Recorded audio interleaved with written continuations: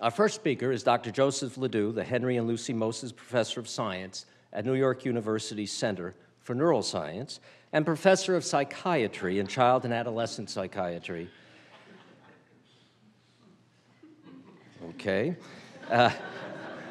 At the New York NYU's Langone Medical School. His book, amply titled Anxious, received the 2016 William James Book Award from the American Psychological Association. I'm happy to say he's a fellow of AAAS and a member of the National Academies, but he's also the lead singer and songwriter in the rock band The Amygdaloids. True. This is quite an interesting merger, if you will, of personal and professional interest. I did not ask him if his slides were to a certain soundtrack, but we'll find that out soon enough. So please join me in welcoming Dr. Ledoux.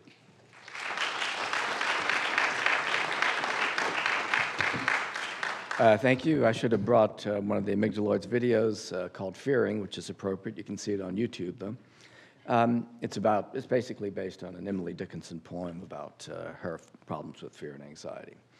But today, what I'm going to be talking about is what's going on in the brain with fear and anxiety. And I was just reminded sitting here that the last time I was here was also around Halloween and was to record something for a Halloween program. So I must be on the Halloween list in this organization.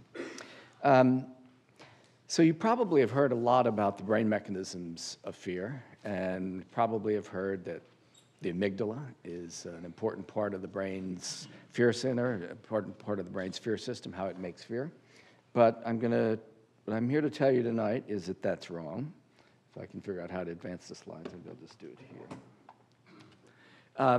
here. Our ability to understand the brain is only as good as our understanding of what we're asking of the brain when we study it. We've made a lot of progress in developing techniques for studying the brain. We can measure genes, we can manipulate genes and neural circuits in incredibly precise ways. But if we don't know what we're studying when we do that, if we don't have a good conception of what we're studying, we're not going to find what we're looking for. And this is especially problematic in areas where basic science findings like those that I generate are used to try to understand and treat clinical problems. A lot of what I'll be talking about tonight is from my book, Anxious, but also from an article that Danny Pine, the second speaker, and I wrote and recently published in the past few weeks. And so it's good that we're here. We can be a kind of tag team promoting our particular point of view on all of this. So, the words we use to talk about things are important. They underlie the way we conceptualize and think about problems, how we communicate with other scientists, and how we communicate with the public, which we're doing here tonight. So we need to be clear about what we mean when we use a certain word, like fear. And for many years, well more than 30 years, I've studied something called Pavlovian fear conditioning in rats. I've done a little bit of work on humans as well, but primarily I've worked on rats. And over the years, I began to be uncomfortable with this designation, fear conditioning. How can we really know what a rat is experiencing? And many people who also study this same paradigm will say, well, we're not really studying fear in the subjective sense, but as I'll try to convince you, that is what most people think you mean when you say fear. So we need to be a little more precise about what we're studying. But this paradigm has been incredibly successful. We've learned a lot about, I don't know where to leave it. Oh well. We learned a lot about the behavior here on the left. The pointer should be on the top and the middle. I'm pushing, but it's not doing anything. It's all right, I can get by with that. Learned a lot about the behavior, about the neural circuits involved, about the cellular molecular mechanisms at certain synapses in the amygdala that are involved with all of this. That's the amygdala sitting in the center there. So it's a key part of this fear conditioning system. And it's been tremendously successful, not only in basic science, but also been used to study a variety of psychiatric problems. Trait anxiety, panic disorder, PTSD, psychopathy, criminal behavior, psychiatric symptoms in active duty Marines, early life vulnerability to psychiatric problems, and of course phobias that aren't on this slide but are an important part of this. And the idea that's emerged is that the amygdala is a fear center, so that a threat comes into the brain, it's processed by a sensory system, it generates a fear state in the amygdala, and that fear state drives the responses. Defensive behaviors like freezing in rats, people will freeze also when a sudden danger occurs, and physiological responses that support all of this. Increases in blood pressure and heart rate, release of stress hormones, and all of these things that are not only in the body, but they feed back and also influence what's going on in the brain. So basically, threat arouses fear in the amygdala, and fear drives the responses. This is based on classic findings. For example, people with brain lesions, people and animal with brain lesions in the amygdala basically show deficits in responding to threats in this way. So behavioral and physiological responses are impaired. So the idea is that the amygdala activates fear, fear causes the responses, and therefore damage to the amygdala must eliminate the fear. Brain imaging studies, similar thing, when people are exposed to a threat, the amygdala is activated, therefore that fear in the amygdala is what drives the responses when people are exposed to a threat. So it was a big surprise when a few years ago, a woman with amygdala damage was reported to still feel fear. Headlines in Nature, Science, sorry Science, but I'm going to criticize you here for a minute. Scientific American, Wired, Discover. Humans can still feel terror even if they lack the brain's fear center, scaring the fearless, evoking fear in the fearless, on and on. So what's going on here? And why shouldn't this have been a surprise? Well, it's been known for quite a while that threats elicit activity in the amygdala and can produce these bodily responses in healthy people if you use subliminal stimulation techniques. And the people have no awareness of the stimulus and don't feel any fear, and yet they're still responding the way we talk about when we talk about fear responses. People with blind sight do the same thing. These are people who have damage in the right visual cortex, and so they're blind, they're cortically blind in the left side of space. In spite of not being able to report anything on the left side of visual space that occurs there, they can move their hand to an object in that part of space, and if you present a threat in that part of space, it elicits behavioral and physiological responses characteristic of, quote, fear. So you don't need fear, and they don't report feeling fear again. So you don't need the conscious awareness of the threat, and you don't need the conscious feeling of fear in order to respond to a threat. Fear is not what's driving those responses, and fear is not coming out of the amygdala. So this was reported by Liz Phelps, my colleague at NYU, and Adam Anderson in 2002, but it didn't get all the headlines that the 2013 paper did. So, as scientists, we have to kind of we should be paying attention to what's in the literature rather than just running with preconceived ideas and making assumptions, or not even questioning the assumptions that we're working with on a daily basis. So one of the problems is that in our own minds, when we're afraid and we find ourselves running, these things often go together. If you are running from danger, you're feeling afraid while you do that. So it makes sense that the running away should be caused by the fear that you're feeling. It just seems a natural thing. But when we take these things apart in the brain, we see that that's not exactly the case. So what we're doing is committing the first sin that a scientist needs to be aware of, which is not confusing correlation with causation. These events are correlated in our experience, but in our brain, they're caused by different events. Now, as a neuroscientist, I can explain everything about Pavlovian, quote, fear conditioning without using the word fear. The CS, or tone, comes into the lateral nucleus of the amygdala.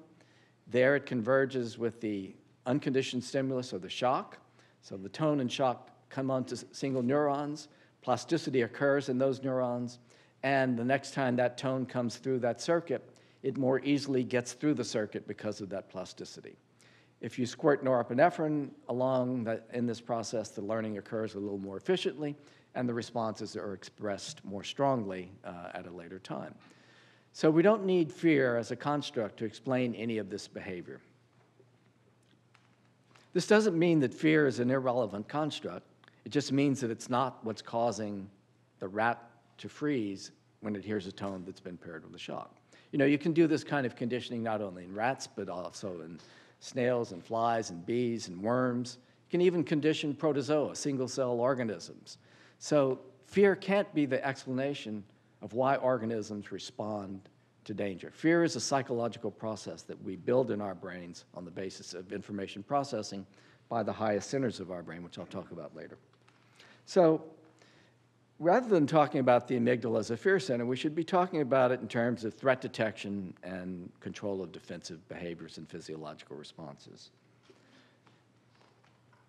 So what I would like to replace this idea of a fear center with is a defensive survival circuit, a circuit that is present in all animals in some form, and that can detect danger and respond to danger. And so this defensive survival circuit will involve the amygdala in mammals and other vertebrates, but in invertebrates, they don't have an amygdala, but they have their own circuits. In protozoa, there's no defensive survival circuit because they don't have a nervous system, but they have their own way of doing this. By ion channels and electrical impulses and so forth, they can respond to threats just as we can. Bacteria can respond to threats. So the idea that the reason an organism detects and responds to danger is to make you afraid is ridiculous. This has been around since the first cell has ever existed. It's about survival. It's not about emotions. So this misunderstanding about the difference between threat detection and the feeling of fear and anxiety is widespread. It's built into the conceptual basis of the research, the funding mechanisms, ideas about what underlies uncontrollable feelings of fear and anxiety in the brain, and the use of this research as a way to help treat fearful and anxious people, and the depiction of the work in the media as well. So here's another example. I'm from Louisiana, so I say crawfish. So crawfish treated with a benzodiazepine were more exploratory, less inhibited in a chamber where they received electric shock. This was published in Science as well. Headline, Science said, anxious crayfish may be treated like humans. New York Times, even crawfish get anxious. But the BBC was a little more cautious. Maybe they experience fear and anxiety. So what's going on? Why does this matter? Well, since the 1980s, billions of dollars and millions of animals have gone into the search for new and better treatments for fear and anxiety. In 2010, the CEO of GlaxoSmithKline concluded that the efforts have failed and new investments wouldn't be made because of the low probability of success. Andrew Holmes, a leading researcher, reached a similar conclusion. These efforts have been disappointing, as promising results with novel agents in rodent studies have rarely translated into effectiveness in humans. So what's going on? So these are some various tests that you can use to develop a new drug to treat fear and anxiety through an animal model. For example, elevated plus maze, top left there, the rat or mouse is put on the open arm of an elevated maze there, where it's unprotected. Rats are prey, so if the rat were in an unprotected area like this, a hawk could swoop down and eat it. Same way in the open field. If it's in an open area, it'll run to the side. In the elevated plus maze, it runs to the enclosed area. So if you the idea is that if you give the animal a drug that's going to relieve fear and anxiety in people, it will make the animal move into the safe place less quickly. So the animal will be less timid, and since the behavioral response, timidity, is thought to come out of the same circuit as the experience of fear and anxiety, then measuring timidity in the animal should give us a drug that makes people less fearful or anxious. But this doesn't necessarily always work. In fact, it hasn't worked very well in all these studies that have been attempting to develop new drugs. But it's possible that the drugs are doing exactly what they were designed to do. Maybe a person on a drug like this, let's say that has social anxiety, might be more willing to go to the party, in other words, less timid, but still feel anxious while there. In other words, the person would not feel that the drug was helpful, but if the drug did in fact do that, it would allow the person to be exposed to the party, to figure out who's safe and who's not safe at the party and so forth, and to kind of self-treat them, self-expose themselves to the threatening cues that way. And so, perhaps we have the wrong idea about what we've been expecting of this kind of research. And if this is correct, and what I'm proposing is that different systems in the brain underlie the conscious feeling of fear or anxiety and the behavioral and physiological responses to threats. And this was part of the article that Danny and I wrote as well. If that's true, then different treatments may be required to treat the conscious feelings, the subjective experience of fear, and the behavioral and physiological responses that also occur. Now, I'm not saying that all the animal research is a waste of time, because it is important that we be able to reduce the behavioral and physiological responses. These are part of the symptomatology that the person experiences, but they may have to be treated separately. So if the conscious experience is occurring in cortical areas and the non-conscious processes in subcortical areas are controlling the responses, and the anti-anxiety medications are working there, but people are feeling fearful and anxious there, it makes sense why the drugs wouldn't be working. Now, we've learned a lot about consciousness in the brain in recent years through imaging studies, developing correlates of consciousness. For example, if a person is exposed to a visual stimulus in a way that the person can be consciously aware of it, you get what you see on the bottom. You get visual cortex and prefrontal cortex and parietal cortex activations. But if the stimulus is presented subliminally so that the person isn't aware of the stimulus, you only get the visual cortex. So in order to be conscious of the stimulus, you need to engage these additional cortical areas. This works if it's a threat as well, except that you get amygdala activation, both for the conscious processing of the stimulus and for the non-conscious processing of the stimulus. So it's not just like, a small part of prefrontal cortex that's involved. It's a large swath of tissue in the medial and lateral areas of prefrontal cortex, also insular cortex. So the areas that have been implicated in conscious awareness across a lot of studies are complicated. So it's not going to be possible to find a patient with a little lesion here or there that is not going to be conscious. So we have to use, at this point, correlations to try and get information as well as we can.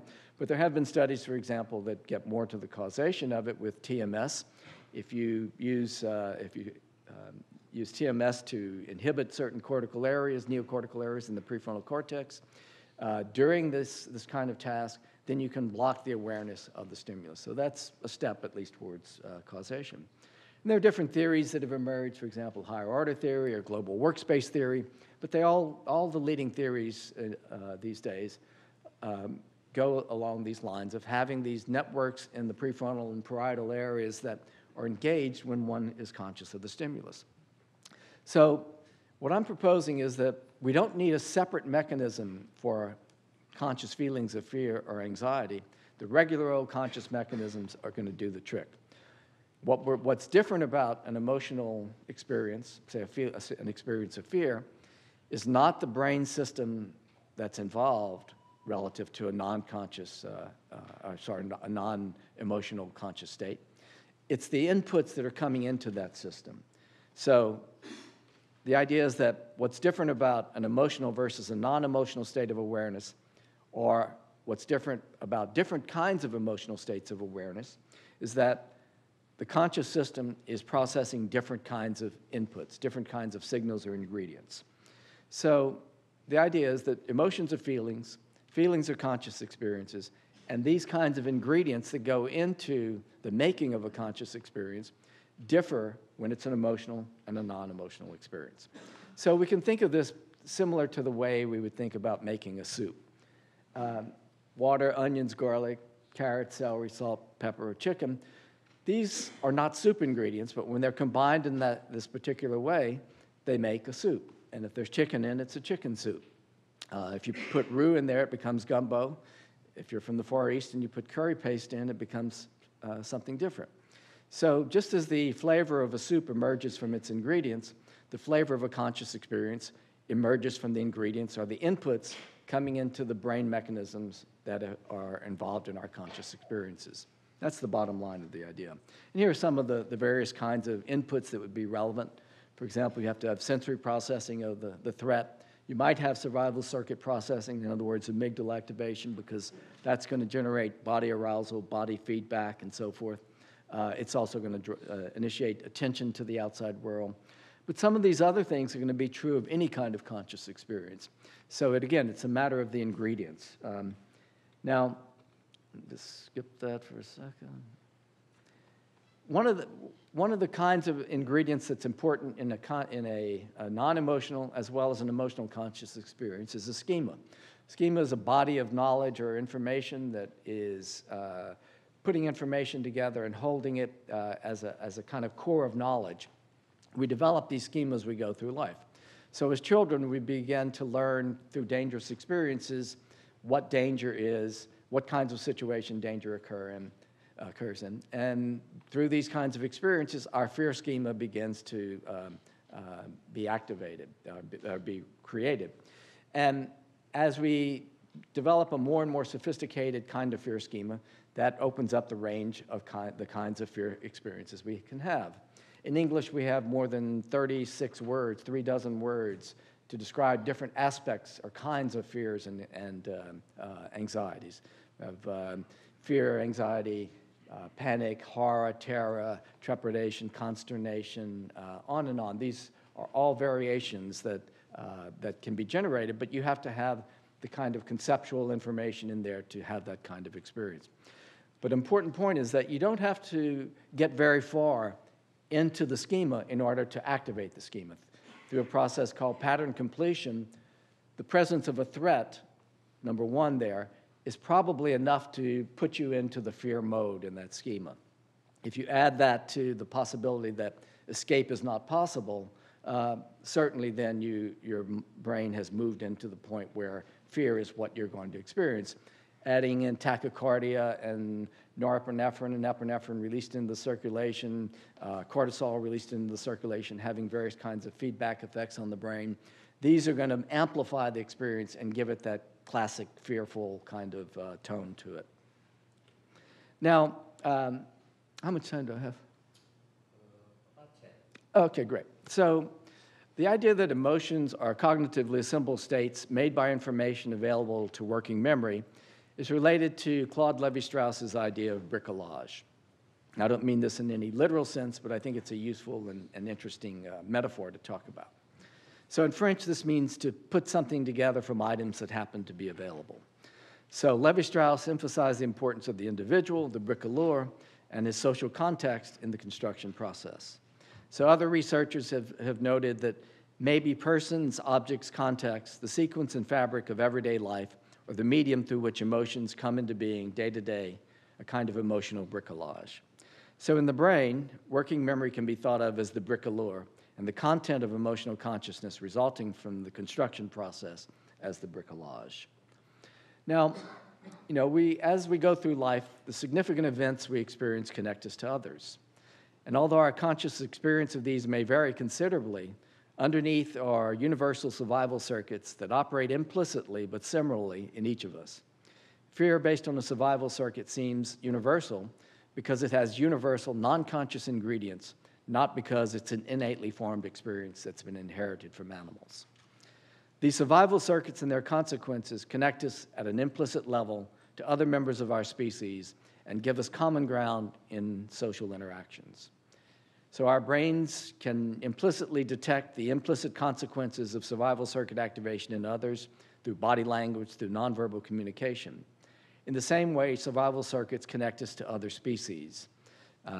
We thus relate to other people and other species in ways that defy words and logic and contribute to things like theory of mind and anthropomorphic attribution. So in science, anthropomorphism is not a very good thing, I don't think. But in life, it's acceptable. It's often been said that anthropomorphism may be an innate feature of the human brain. But just because it's innate doesn't mean that it's scientifically correct. And just because we impute emotions in other animals, just because we think our cat loves us the way we love it, doesn't mean that it actually does. But it's very useful for us to treat our cats that way, just as it may have been very useful to our ancient ancestors to treat other animals in this way so they could be domesticated and related to and useful in our lives. So I think this is an important point, that what is in our brain may not be scientifically correct. It's kind of an interesting conundrum. So let's talk a bit about some of the implications for psychotherapy. I'm not a therapist. I've never been in therapy, so I have no business talking about it, but I wrote a book about it, so I guess I'll mention a few things. And Danny will correct me on all the things I get wrong here. I'm not going to talk about too much. I want to skip over some of these quickly and get to 3 in particular. But this is basically about exposure therapy, which is a common form of therapy now, where you have a patient who has a problem, say a phobia, say a spider phobia. We had spider phobias up there on the top, or spiders on the top up there a while ago. So if you expose the person to the phobic object, the idea is that you weaken the impact of that stimulus, and therefore the person can then deal with it more effectively. Now, this works to some extent, but it's notorious for being temporary. So a person is then exposed to threats of other kinds, irrelevant threats, and the phobia can be brought right back, or simply by the passage of time, the phobia can come back. So scientists have sought to try and find better ways to make exposure therapy more effective. So one idea would be to expose in multiple contexts. We know from animal research that if you do this, the exposure, the extinction process, so-called, is more effective. So we could try that. Focus on core triggers rather than the entire memory. So rather than focus, let's say you have a person with a trauma is a very complex set of memories. Rather than focus on the big trauma, focus on the specific triggers in that trauma. Space training. Science has shown that if you cram, like the reason students don't do well if they cram is because cramming depletes an enzyme in the brain called CREB, which is necessary for the formation of memory. So when you cram, you deplete that enzyme, and you can't form memories as effectively. So the idea would be to space the therapy session out more, make it 3 hours instead of 45 or 50 minutes. Things that happen after learning are well known to produce what's called retroactive interference. So after you've learned, if something happens after that, it can interfere with the learning that's taken place.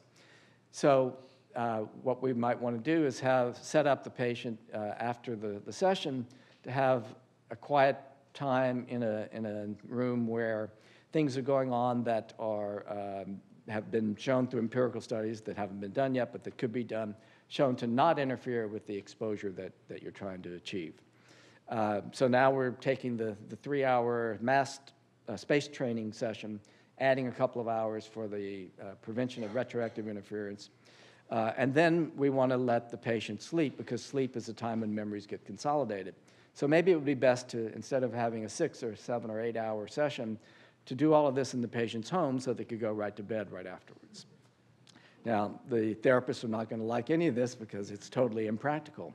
But being a scientist, I don't have to be practical. I can just say what would work, and you can pick and choose as you please. Now, the last 3 things I want to talk about, I'll highlight here. And these are directly relevant to what I've been talking about in the research and the article that Danny and I wrote about. So one would be non-conscious extinction, or exposure. So we have these subliminal techniques.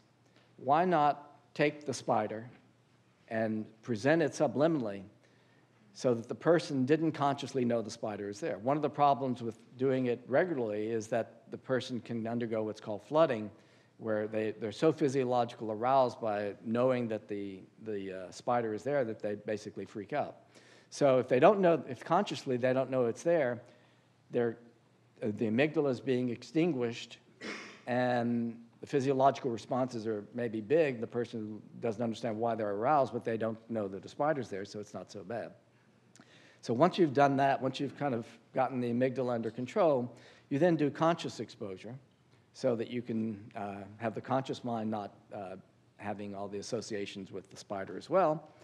And finally, once you've extinguished the unconscious processing in the amygdala, the conscious processing in the cortex, you can then do psychotherapy because the brain has been prepared better for psychotherapy. So those are just some armchair speculations that I have about all this. So again, a lot of this is in my book, Anxious, and in the paper that Danny and I wrote, Using Neuroscience to Help Understand Fear and Anxiety, a two-systems approach. Thank you very much.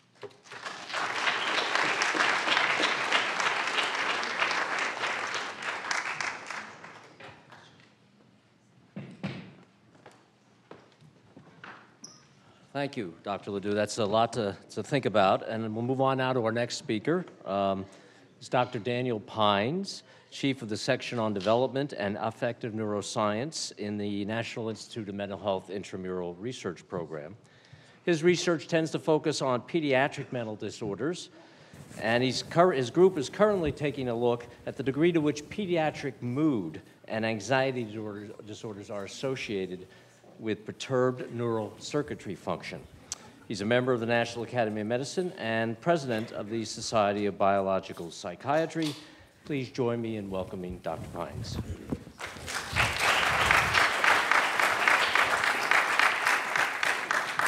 So it's really great to be here for a number of reasons. It's great to talk about the things that I'm going to talk with you about, but I also really want to thank the organizers for the invitation, because it is a wonderful opportunity to really illustrate some of the ways that science moves forward best. So Joe and I both care very deeply about the topic that I'm going to talk about. It's going to be a very similar topic that Joe talked about, but we come at it slightly differently. So as you just heard, Joe is really interested in understanding how the brain lets us feel different kinds of emotions, including fear, and I'm interested in that as well. But I'm particularly interested in using this information to come up with novel treatments. So where science really advances is when two people like Joe and myself care about the same things, have somewhat different ideas, and work together to come to a common ground. And that's really what I'm going to talk about. So I am going to focus on children and adolescents, but the things that I'm going to be talking about are going to be relevant for really adults as well. And I am going to talk about phobias, although you'll see there's only one point that where the word will appear. What I'm really going to talk about is a whole suite of emotional problems. And the reason that I'm going to talk about all of them together is that we know that all the different terms that we use, like phobias or generalized anxiety disorder, and even things like depression that we talk about as being distinct, we know that they're very closely related. And we're struggling right now to kind of recognize the boundaries that separates those different kinds of conditions. So there's really going to be two parts to the talk. I'm going to begin by talking about clinical things, and I'm really going to talk about three sets of things. I'm going to talk about the different flavors of emotional problems that people have and make a fundamental point about what happens to children with those problems as they age. I'm going to talk about how these problems aggregate in families. And then I'm going to talk about what we know about treatment. And then I'm going to come back to a lot of the ideas that Joe was talking about really at the end of his talk. I'm really going to take one or two key ideas and talk about how the kind of work that Joe has been doing really leads to direct ideas about novel treatments. And that's the last thing that I'll talk about. All right, so as I mentioned, there's a whole suite of different kinds of emotional problems that people can get, and probably the most concerning common one that we see is something called major depressive disorder or depression. So the rates of depression, and it matters how you really define them, are somewhere between 5 and 20%. It's relatively easy to differentiate normal sadness or normal problems with depression from what we think of as clinical depression. And that has to do with the pervasiveness and persistence of it. When depression is abnormal, we experience it every single day, all day, for many, many days in a row, and that's very different from the kinds of transient, normal sadness that all of us have. It tends to have dramatic impacts on how people are functioning, and this is quite different from anxiety and phobias, as we'll talk about in a minute. And there's a very precise relationship between age, gender, and the risk for depression.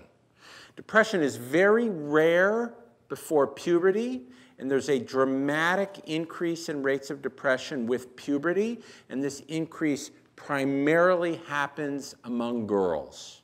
So the rate is about twice as high in girls as it is in boys, and this very tightly relates to stress sensitivity after puberty. When depression starts, it's frequently recurrent. So one of the most important reasons to talk about depression and phobias together is that we can treat phobias and anxiety much better than depression. So while it's important to treat anxiety just in its own right, it's also important to treat it because it might actually prevent the onset of depression. Because once depression starts, it's very difficult to get rid of it. So what about anxiety? There are also different flavors of anxiety. So obsessive compulsive disorder is one kind of anxiety that refers to recurrent worries about very particular things, like maybe I've sinned in some way and it's associated with recurrent acts that are designed to neutralize that, so it would be prayer. PTSD is another kind of anxiety that develops after trauma. And we tend to think of OCD and PTSD as kind of separate groups of disorders based on how we treat them and what happens to them over time. Phobias really fall in this third group of disorders, and these are the disorders that we all tend to think of as a group. And we think of them as a group because when we follow people that have one of these problems, they're just as likely to develop one of the other problems as they are to have the problem that they have persist.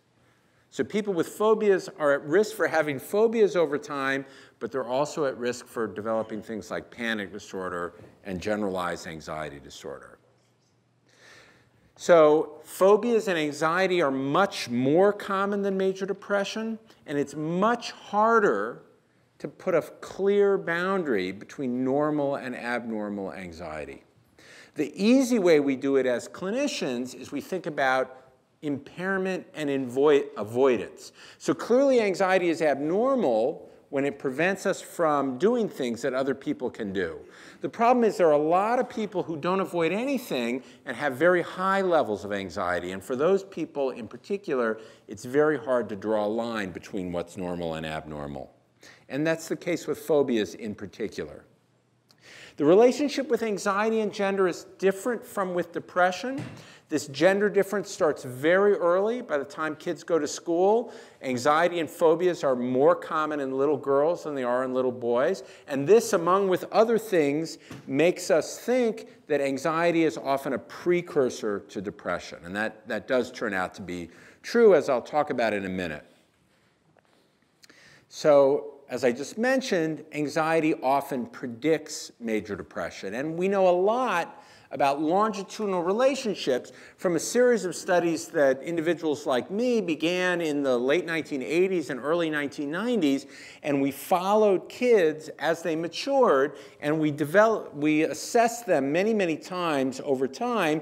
And this shows you just one slide from a study that I was fortunate enough to spend about 20 years doing with colleagues from New York, Pat Cohn and Judy Brooke. And this study looks at about 700 kids with different kinds of anxiety problems, and it asks the question, what is the relationship between having anxiety as a child, impairing anxiety as a child, and having any kind of an emotional problem as an adult? And there's three basic things to take away from this slide. Point number one, anxiety is incredibly common. 253 of these 679 kids developed anxiety. Point number two, it usually goes away. 191 of these 253 kids who had anxiety, when we saw them as adults, were fine. And this, we think, relates to some of the ideas that Joe was talking about, ideas about extinction. So it tells us that maybe if we understand how people overcome their anxiety and overcome their fear, as these 191 children have done here when they grew up, we might learn a lot about how to treat anxiety. Now, a lot of people, when they see this finding, they think, well, anxiety's really not that important, but they would be wrong. And the reason they would be wrong is this third finding right here, which looks at the 98 adults who had any chronic emotional problem in adulthood, and we see that 62 of these 98 had their problems start when they were children. So the bottom line is problems are very common in childhood, number one. They usually go away, number two. But number three, that minority of children who have persistent problems will mature to account for the majority of adult problems. And this is why, when you see people like me talk about mental illness, we talk about mental illnesses as disorders of the young. That all mental illnesses have a similar pattern of arising out of seeds or roots that we see in childhood. All right, we also see very similar things in families. We see that childhood anxiety is often the initial sign in families of a problem related both to depression and anxiety. It usually goes away here as well. And we see parents, when they hear this, are always asking, well, is it my fault, or is it my wife's fault, is usually what they say. And the bottom line here is that there are no big single causes. That includes both genetic and environmental causes.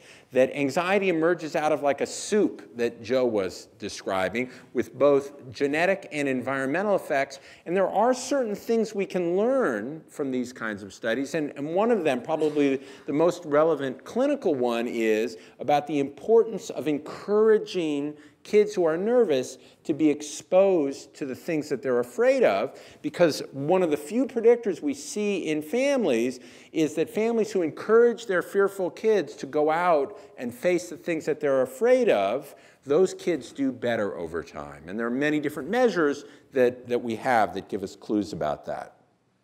So there are basically two sets of treatments, and I'm not going to go over them in a lot of detail, that we have for all of these disorders that have been shown to work reasonably well. They're selective serotonin reuptake inhibitor, or SSRI medications. These are things like Prozac or fluoxetine. And there's one form of psychotherapy in particular, and that's called cognitive behavioral therapy. And I'm going to talk to you in with two studies what we know both in depression and both in anxiety about the efficacy of these two treatments. And the story is in some ways similar, in other ways quite different. So the similarities have to do with the kinds of designs that these studies used. You see this design right here. And what happened in these studies is that children were brought in both studies. This one's on depression. I'm going to tell you about one in anxiety in a couple of slides. They come in and they're randomized to one of four treatments. If a 1 comes up on the number, the family is told you might get placebo, you might get fluoxetine. If a 2 comes up, the child is told, you might get placebo, you might get fluoxetine. If a 3 comes up, the child is told, you get CBT. So CBT is unblinded here. It's open, all right? And if a 4 comes up, you are told you get both CBT and active medication. So you are unblinded there. That's very important. And there are two bottom lines from this study. Bottom line number one is if you look right here, you see that this is actually two lines right there. That is CBT and placebo. So bottom line number one, and this is kind of bad news for us as people who want to help kids who are depressed, CBT in this study does not beat placebo. All right, and that's a problem. And overall, the rates of response in this study were not that great. All right, point number two, when you look at these two lines, these are the lines that has fluoxetine alone here, or fluoxetine with CBT. And when this study came out, like Joe was talking about headlines, the big headline here was the advantage to the combined treatment. But that should really not be the big headline. The big headline should be that fluoxetine was actually quite helpful for major depression in this study. However, it wasn't nearly helpful enough. All right? So we really struggle to treat depression. However, when we look at anxiety disorders, the story is quite different. And this is the exact same kind of study using the exact same kind of design, except here the medication is sertraline, not fluoxetine. Fluoxetine is Prozac, sertraline is Zoloft. And the story is different in two ways. Number one, look at these two lines. These two lines come together. This line is the CBT line alone, and notice what happens here. CBT beats placebo.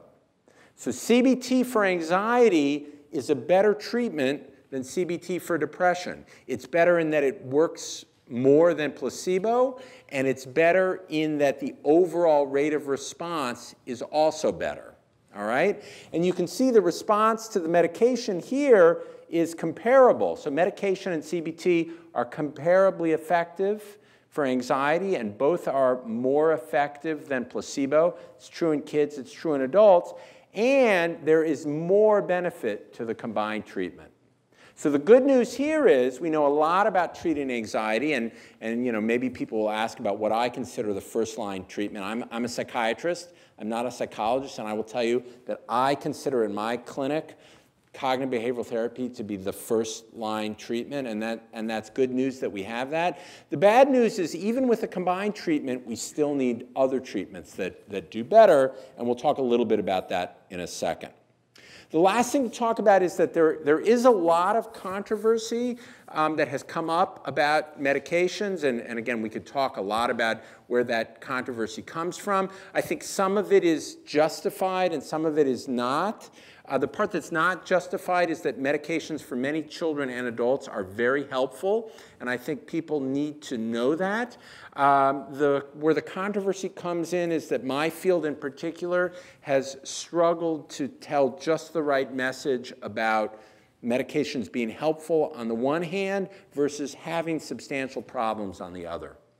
And I think that that's created more controversy than is really good for the field. And one of the pieces of controversy that's important to talk about is the association with thoughts about suicide. And that's what this slide shows you. And what's illustrated, I'm not going to go into the details in the interest of time, but what's illustrated in these dots going down like this is it's particularly a problem before the age of 25, these thoughts about suicide. All right? That's a real problem that we need to be aware of. And it's one among many things that makes me think if we have two treatments like CBT and medications that work equally well, that make me think about CBT as a first-line treatment on the one hand. On the other hand, this is a small effect, much smaller than the data on efficacy. So if somebody has an anxiety disorder and they don't respond to CBT, or somebody has depression, antidepressants are totally reasonable, good treatments. So hopefully I threaded that needle. What's the bottom line? Response rates are higher in anxiety, both in adults and in kids, than they are in depression. Relapse rates are much higher in depression than they are in anxiety. So that's one of the reasons why it's really important to treat anxiety. All right, in the last 10 minutes or so, 8 minutes or so, oh gosh, all right. I tend to like to talk, so all right, I'm going to talk about neuroscience, and this is going to come back to a lot of the stuff that Joe has talked about. I'm not going to reiterate some of these points that we are kind of stuck as a field, and I think one of the things that happened is that, you know, many years ago I saw Joe giving a talk. I'm quite cantankerous, and I kind of gave him a hard time, saying that he was making it sound so easy, and you know, Joe's response was basically, hey, I don't know anything what I'm talking about, how to help people. I'm just trying to move us forward. Can you help me? And I do think that that's where we're getting, and I'm going to give you a couple of concrete examples about that. We are not going to get new tests very soon, But what we are going to get is we are going to get new treatments, and I'm going to talk to you a little bit about that. So all of these are basically based on fMRI, and what they are going to do is they're going to give us clues about what goes wrong in the brain, and what we're going to be able to do is we're going to be able to use those clues to come up with new ideas about treatment. And the nice thing about fMRI is it's a non-invasive measure that lets us take pictures of the brain without using anything that's in any way dangerous. And this slide illustrates that principle. And it lets us measure things like amygdala function that you can see right there. And a lot of the research that I do tries to evaluate the relevance of the kind of work that Joe does. And once we determine that it's relevant for patients, think about how we use that information to improve treatment. So I actually stole this from Joe like 15 years ago. This is one of my favorite slides. And I've been pursuing the idea in this slide for about the last 10 years. And there are two key ideas to take away from this slide. The first key idea is that the way we use neuroscience is that we try to understand a complex behavior where we can tease apart the underlying neural circuitry in rodents and non-human primates, and then we use that information to try to do something clinical. So this slide, Joe published this more than 20 years ago, and he made the point that what happens in this experience right here, and these were ideas based on work in rodents. This was not based on people, but he was talking about the degree to which this snake is capable of capturing attention. And the key idea behind this slide was that this happens incredibly rapidly. And we can think about this as the reflex that you have when you pull your hand off the stove. All right? When you pull your hand off the stove, what happens is you pull it off, and then you think, oh my gosh, why did I do that? The stove is hot. All right? So there are two components to this. There's this rapidly deployed component that we're not aware of, and there's this more slowly deployed component. The second thing is how this is relevant clinically is we did, and I'm not going to show you the slides, but we did go and do the brain imaging experiments, and we discovered that in people, and in people with anxiety disorders, something is also wrong with this circuit, and it also unfolds incredibly rapidly. So rapidly that people cannot talk to you about what goes awry in their brain, and you cannot change the way the circuit functions only by talking to them. All right? So the procedure that we have developed is we've developed video games. And what these video games do is they expose children to certain kind of trials over and over and over again, typically using angry faces. And what we and other people have shown is that this can clinically improve anxiety, but most importantly, it works together with CBT, such that children who respond to CBT with this training tend to do better than children who have CBT without the training. And the way that I think about this, my two favorite things growing up in life were science and hitting. Those were my two things. So you can imagine my favorite book was by Ted Williams. It's called The Science of Hitting. And Ted Williams made the point that anytime you have a rapidly deployed motor act, like swinging a baseball bat, there are two components to that. One is that you have to kind of learn the rules. So for hitting, it was knowing the strike zone. So Ted Williams taught all his hitters, think about this pitch right here. And you can think that this was his best pitch. So when he walked up to the plate, he was thinking about that pitch. And you can think about that if you were trying to drive a car, you can think about that as learning the rules of the road. Or if you had anxiety, you could think about this as having your safe person. So Kalina is one of my students who's very nice. She's sitting in the audience. I look at her when I'm nervous, and I can think about that and feel calm. All right? There's a second component of being a big hitter, and that is practicing over in 5 minutes, that is practicing over and over and over again. You have to swing this bat 1,000 times. And so when Ted Williams walked up to the plate, he stopped thinking about the strike zone, and he just got himself in a place where he could let his practice take over. That's why we don't let kids just jump in the car and drive after they learn the rules of the road. And maybe treating anxiety is like that. We have a slowly deployed component, the consciousness component that Joe was talking about, where we teach patients how to do things through psychotherapy, but then we have rapidly deployed things like this attention reaction, where we have to do other things besides just talking to patients.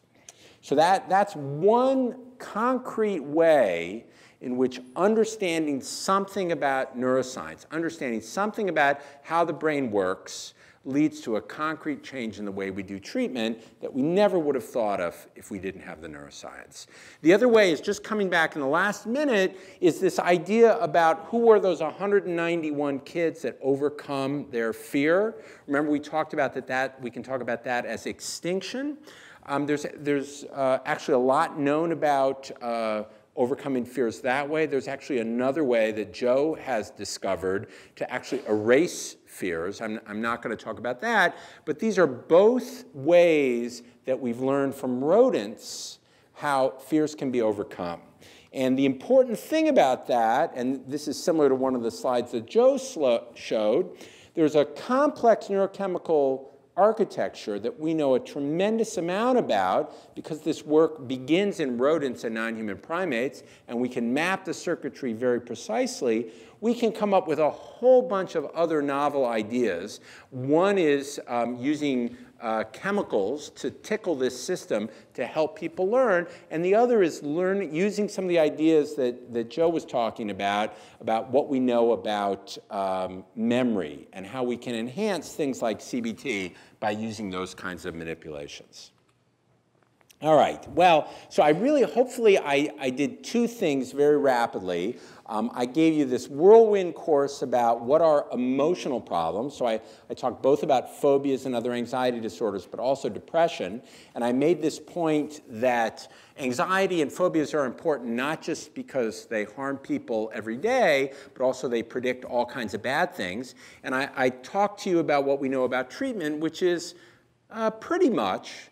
But we need a lot more. We need to learn a lot more, and particularly about treatment. And that's really where the neuroscience is most gratifying to me. That I think the most concrete way that neuroscience is going to impact the lives of patients is not by coming up with new diagnostic tests or not by reformulating the way we think about human behavior, but by coming up with novel ideas about treatments that are more likely to work than the kinds of ideas that we've come up with traditionally. So I will tell you that this is my real phone number. People are always shocked when they call me, and I answer my phone. That's part of being a government employee, and that is my real email address, and I do answer. It might only be 3 words, but I do answer every email address, so every email. So thank you for your attention, and I'll move over there and have questions, right? That's.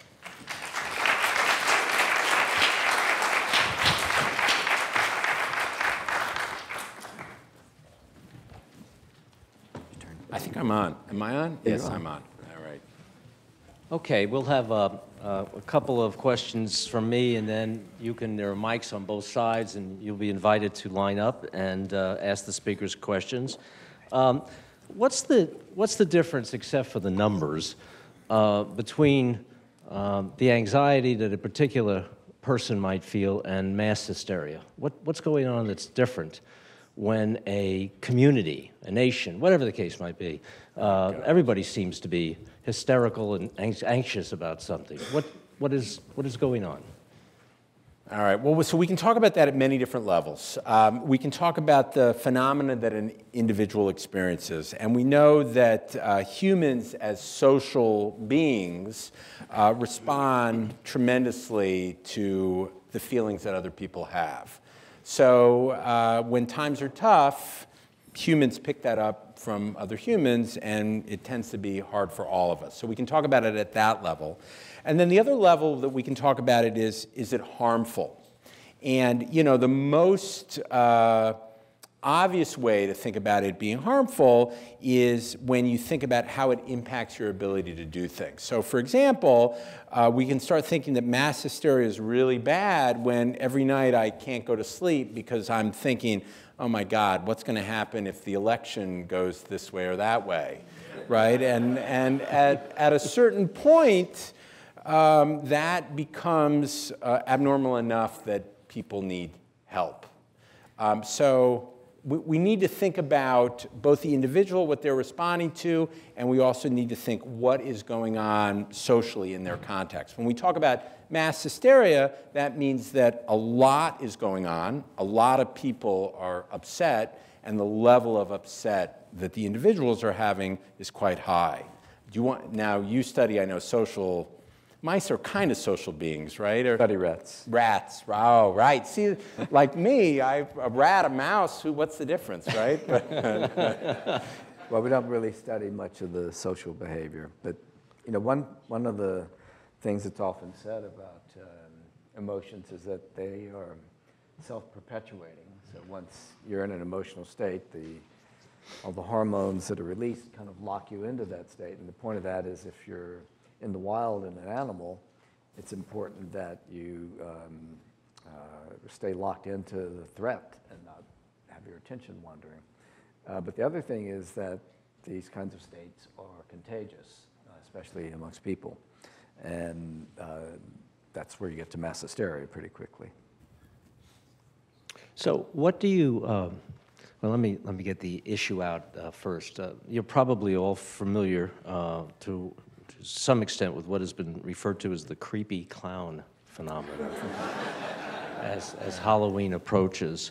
And you can't help but not be aware of it if you watch or listen or read news. You don't have to encounter this personally. I mean, it's just all sorts of media that are, if you will, broadcasting what is going on with regard to this.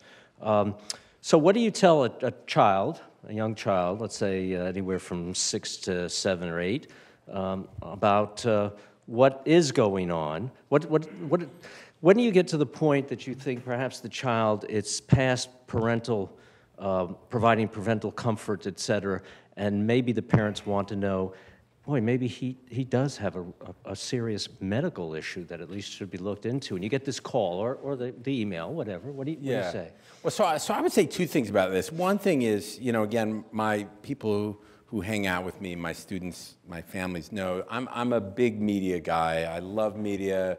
I think media is wonderful. I find I look at the amygdaloids, YouTubes, and send that kind of stuff around.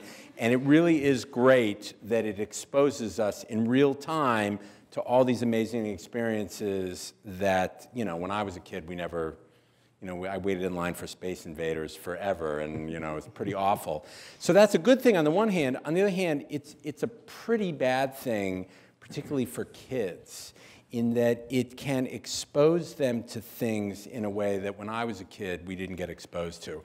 And so there are a lot of phenomena like that. I mean, the creepy clown is one example. You know, even quite honestly, the presidential debates, right? I have parents saying to me they don't know if they can let their kids watch the presidential debates because the amount of stimuli that kids are exposed to is just really extreme. And it's a problem. Now, you know, I would never advocate any kind of censorship on the one hand. On the other hand, I do think it creates an additional burden on parents, and I think the creepy clown phenomenon is part of that. So that's one thing to say.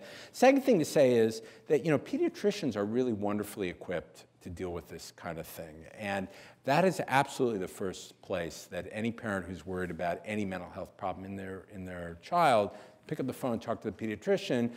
8 times out of 10 they can handle it, and the other 2 they'll call me. So, Dr. Ledoux, do you want to add anything to that? No. Okay, let me ask people if you begin to sort of line up to ask your questions. I would ask you to be as succinct as you can, and if you're directing it to one or the other, maybe start by making that clear. And I'd ask you also to identify yourself with an affiliation, if you would. Please, sir. Ted Bremner, Howard University. We know that when mice are infected with toxoplasma, they lose their fear of cats. That's how they get eaten, and that's how toxoplasma perpetuates itself. Could this work in the opposite direction? Are there any conditions that might predispose to the development of anxiety or phobias? And by conditions, I mean inflammatory disorders, infectious diseases. Is there any association or connection between these? Well, first of all, I would say that the mouse or the rat that's infected doesn't lose its fear; it loses its defense against the rat or against the cat. Since we don't know whether the rat or mouse is consciously experiencing fear. Let's blame science for the misinterpretation. So, but in terms of the other things, I don't actually know the answer, but we know that a lot of things like certain forms of stress and the release of stress hormones at an early age in a persistent or prolonged way can predispose the child to then develop anxiety or depression later, and then maybe Danny can pick it up from there. Well, actually, I'm glad you brought this up because I want to ask you about I don't know that everybody knows. The question relates to work by a wonderful writer, Robert Sapolsky, who's very much like Joe in that he's a wonderful scientist, but he also writes wonderful books, kind of science books. And the work that you're describing showed that there is this phenomenon that's almost, to be quite honest, it almost sounds too fanciful to be true. Can you comment on the work and, you know? Well, so exposure to cat feces, for example, can, in a mouse or rat, the toxin, and I forget exactly what it is, but is it a virus? Yeah, it's a virus. In the feces, can enter your bloodstream systemically, go to your brain, if you're a rat, and cause specific damage to the amygdala for whatever reason. I mean, the kind of folklore about this is that it now makes the rat impervious to the cat, so the cats can now attack them.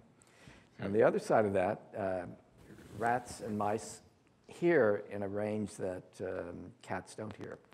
So they can squeak at like 60,000 hertz, 60 kilohertz. And it's a kind of secret language where one rat can squeak at that level to tell another rat that there's a cat nearby or that something dangerous is nearby. These are defense calls. And the cats can't hear it, so it's like a secret code that they can express. So each species has its own tricks, what's been described as evolutionary arms race. And so I guess you could think of toxoplasmosis as part of the cat's way to get a leg up. How, it's an impressive little trick that nature's come up with. Yeah, exactly. And I think there's some concern that pregnant women shouldn't. There is. Be pregnant women should not. That's why that. Pregnant women shouldn't have cats for that. Be around cats for that. Okay. Among other reasons. Let's go over here. Name and affiliation, please. My name is Todd Wiggins. Good evening. Doctors Frankel, Ledoux, and Pine. I have a question along hopefully along the humorous track that we're on right now, considering we're on the cusp of another Halloween celebration, and we've got our spider rings out front to prove that. So perhaps you can provide an anecdote of relating to how fear has produced great inventions and constructive ways in which people have turned their fear into something that was productive for society at large. Well, I mean, I guess I'm not sure it's productive, but presumably something like the atomic bomb was based on fear. Lots of weapons are obviously based on fear. Something productive. As a side note, I was going to say no weapons, please. No weapons. I mean, socially, I think, we see this in children, how they develop, and then we see it in human relationships, that one of the most potent socializing forces is our fear of harming another person.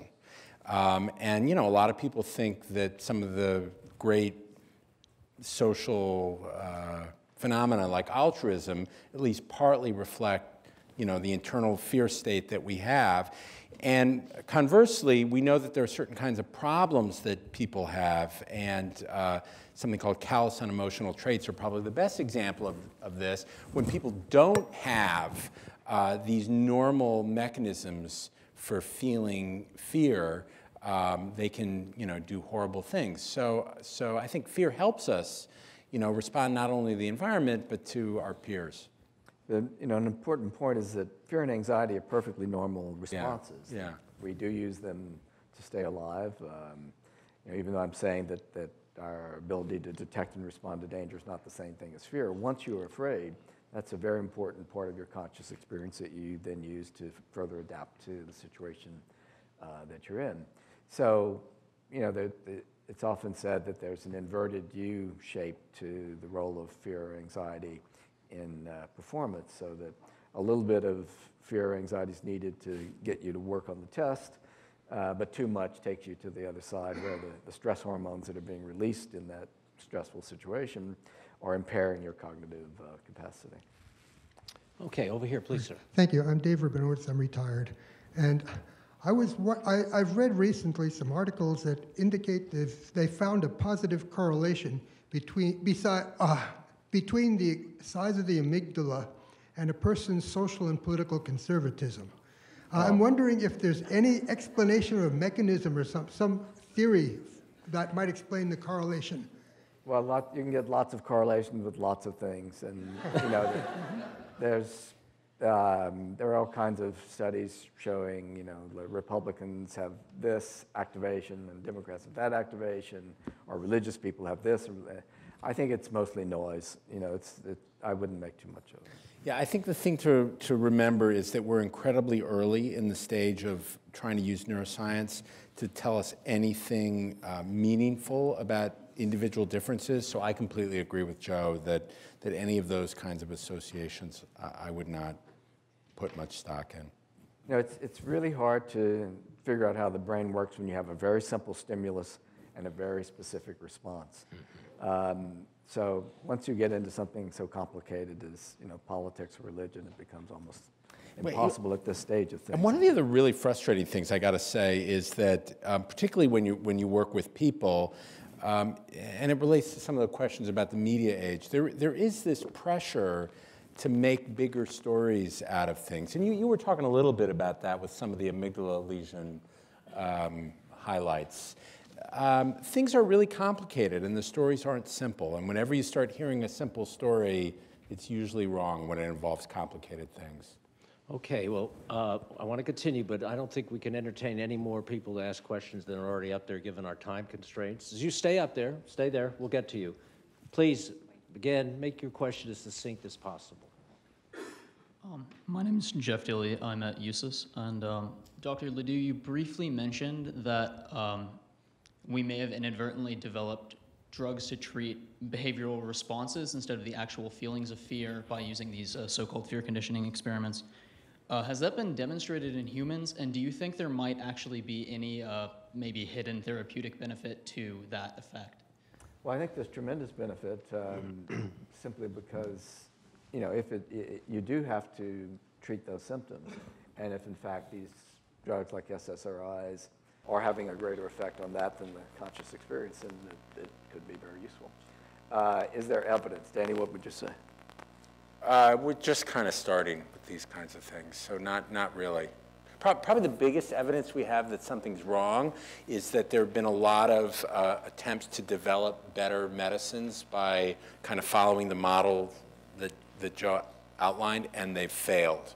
So there have been many, many instances where drugs or medicines have incredibly powerful effects on rodents, and we think they should have powerful effects on feeling states in people, and they don't. And probably the best example are the so-called CRF antagonists. This is a whole group of medications that were developed out of work with rodents, and they really turned out not to work. We think because they were targeting one system when we really need them to target the other. I mean, the other thing is that if you correlate behavior, physiology, with subjective experiences in people, they aren't well correlated. So, there's a disconnect there that needs to be addressed. Yes, ma'am. Please. Hello, I'm Caroline. I'm a graduate student at George Mason. I'm a little bit too tall for this microphone. Dr. Pine, this is kind of a question for you. So you had mentioned that there's some sort of erasing going on with fear extinction learning. However, one of the main camps right now is that fear extinction learning is not the same thing as forgetting or right. Can you elaborate on that, please? Yeah, sure. Well, this is actually work Joe did. Do you want to talk about the? I didn't hear the question. She was that I made that like throwaway comment about extinction is not erasure, right? But there is this other form of erasure, and she was. I would call it dampening rather than erasure. Okay. Erasure is a little too strong, but okay. It's a long, complicated story. Basically, if you prevent the restorage of memory after the retrieval of the memory is no longer as effective. So, and these are mainly kind of amygdala-based memories, not, quote, conscious memories. So a rat that has been given, say, a protein synthesis inhibitor after the retrieval of a tone shock association is unable to restore the memory, and because of the blockade of protein synthesis. And as a result of that, the animal no longer responds to the threat. So this study was published in 2000 by Kareem Nader and myself, and 4 years later, the movie The Eternal Sunshine of the Spotless Mind came out. So it's a similar kind of idea. Okay, two more, please. This question is for Professor Ledoux. I'm Richard Shaw from the American University, and you spoke a moment ago about how the emotions are contagious. If I understand you, you're claiming that the emotions are conscious entities, and so what I'm interested in is what is the mechanism of contagion? How does the contagion take place? Well, you see, I mean, as I was saying that, I felt a little uncomfortable, but I let it slide. But yes, so there are going to be several aspects of that. So you observe someone else acting, quote, afraid, and so that allows your conscious mind to then activate that fear schema in your mind, and therefore you sort of pattern complete to fear. But at the same time, your unconscious brain is also observing all of this, and the amygdala, for example, will be activated when you see someone else in a state of danger, because that's a threat to you. And so all of these things are going to be happening simultaneously and will come together so that once the amygdala is activated, that's going to provide feed-forward signals that make the conscious pattern completion of fear more effective and rolling forward. That's what I would say about that. Thank you. Okay, final question. Kat Wickman with NAMI Nova. I have a question about the research where exposure to trauma as a predictor for mental illness, and maybe even more so than genetics. Yeah, well, so as many people might know, that there are very, very strong associations between being exposed to a trauma and developing a whole range of mental health problems. And it's a little bit like Joe was just talking about other complex phenomena. Understanding why and how that happens is incredibly complicated. We do think, and there's a fair amount of evidence to support this, that there's some direct effect. That there's some direct effect of being exposed to trauma, that it is really bad for you, and that it in some way is harmful to the brain, and that leads to problems, on the one hand. On the other hand, it's also true that people who are exposed to trauma are not a random sample. They tend to be in circumstances where there are a whole bunch of other bad things going on. So it's very hard to say, is it this one trauma that is really the bad thing, or is it all the other things that go with the trauma that's really bad? And then the third thing to say is that, one of the trickiest things about studying people is that it's almost impossible to remove one cause from one effect. So usually problems develop in people who have trauma after they have multiple repeated traumas. And figuring out what exactly is the cause and what's the effect in those cascades is almost impossible. And that's where studies in rodents or non-human primates, where you can directly manipulate, have a much greater capacity to tell us what's really causing what in those situations. Okay, on that note, please join me in Thanking our panelists.